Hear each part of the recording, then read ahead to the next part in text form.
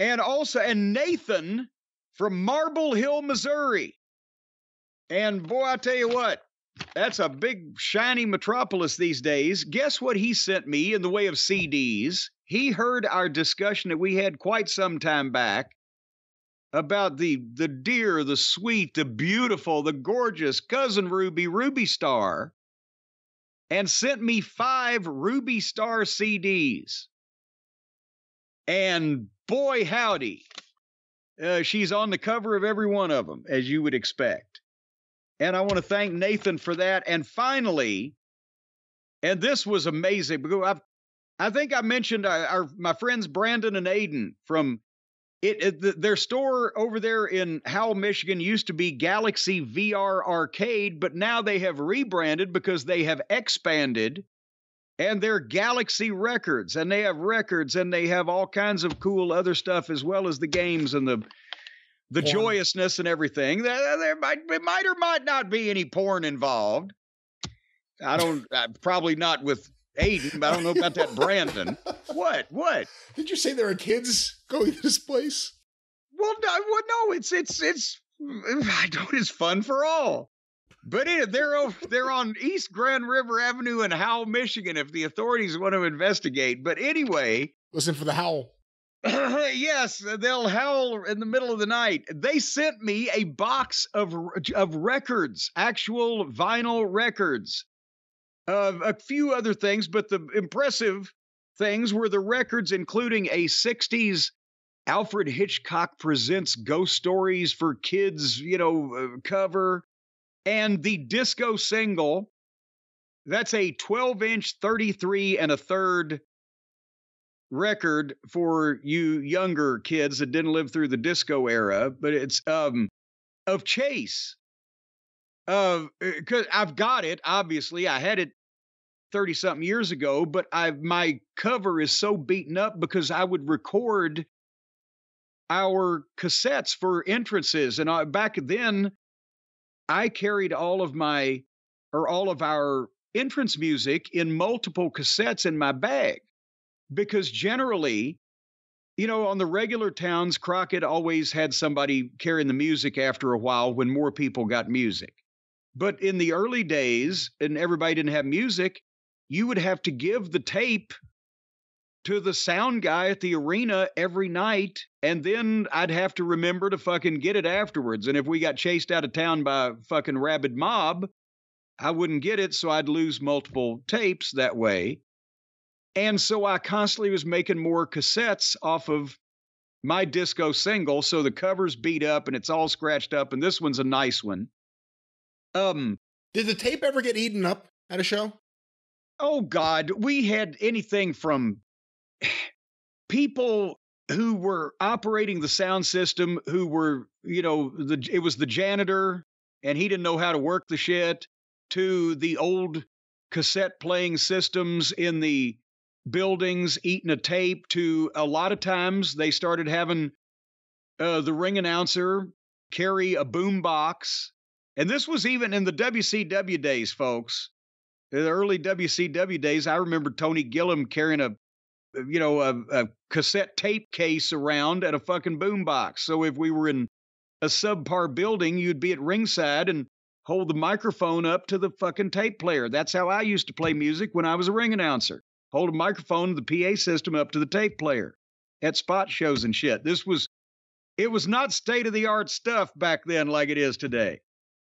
And the Midnight Express, the Chase Disco single, I don't remember how long the album cut was, but the disco single was 13 minutes long. So you could make fucking, multiples of those and take as long as you needed to get to the ring or whatever the fuck and blah, blah, blah. But yeah, we used to lose all kinds of tapes, and it was actually sometimes worse when the building people were in charge of doing it. Oh, yeah, give it to Joe over there. And sometimes you'd have to actually have some stooge that you could do without during the show sit next to the sound guy to tell him, here, play this tape when this guy comes out. Here, switch it real quick. Do this, blah, blah, blah. Because they didn't know music at wrestling was new at that point. They hadn't been doing it. Were there any places that either didn't have a tape player or in the back, not like at ringside, there was actually a record player.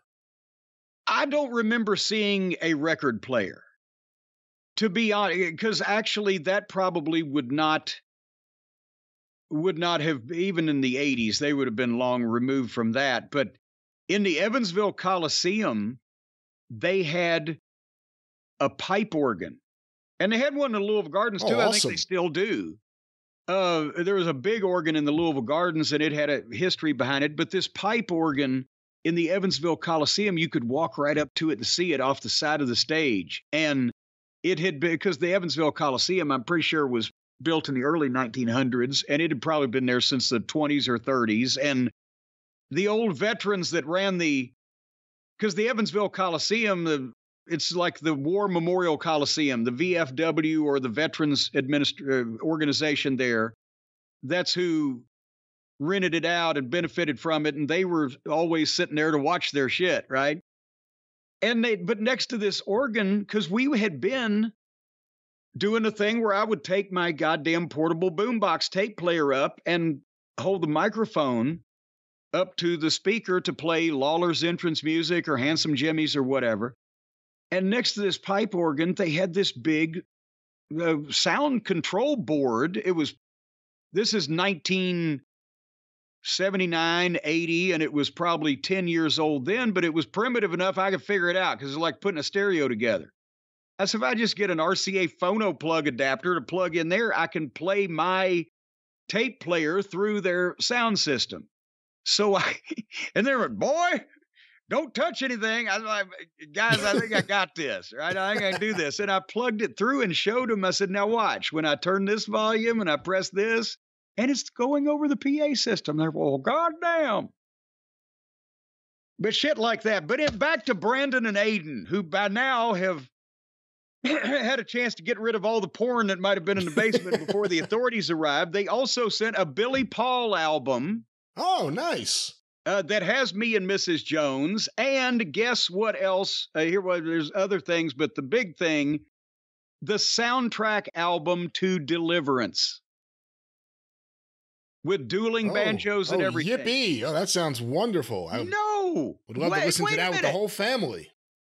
It's a very rare, that's a rare piece, but also I forgot that it has all the songs from the movie or that were even played in the background of the movie. And it has also one of Mama Cornette's favorite songs on the soundtrack album of Deliverance.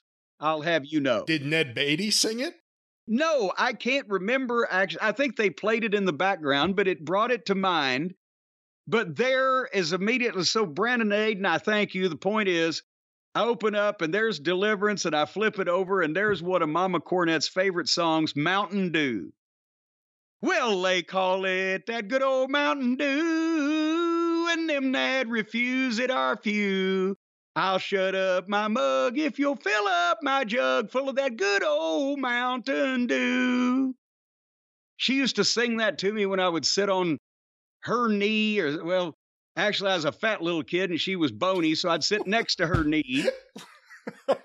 And she would sing to me now, my brother Bill's got a still on the hill where he brews him a gallon or two.